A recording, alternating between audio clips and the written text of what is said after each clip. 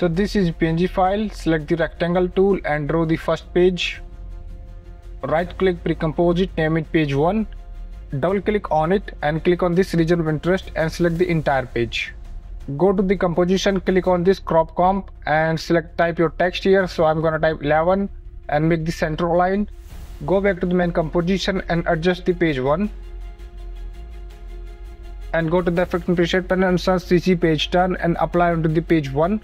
Now search drop shadow and apply onto this page and change the fold radius 107 and light direction -181 and back page none and opacity 100% and paper color I'm gonna make it gray and hit OK.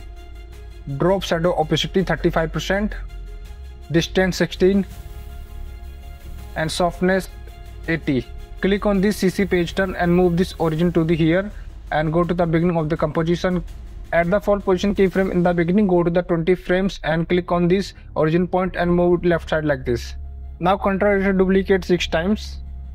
Now go to the project panel and search page 1 and duplicate it 6 times more and click on this page 2 and this one page and hold Alt drag and drop to replace this and this one hold Alt drag and drop to replace it. Same repeat the process. Now change the number of this, so I'm gonna make it 12, 30, 40, 16.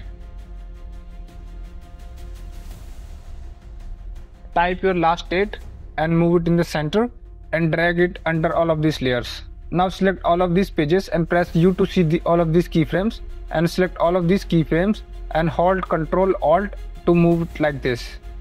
After that, select all of these layers, right click, pre-compose it, name it calendar and press P, hold Alt, click on it to add the expression type, wiggle, open bracket, 2,35, close bracket. If you like this video, don't forget to follow, subscribe, like.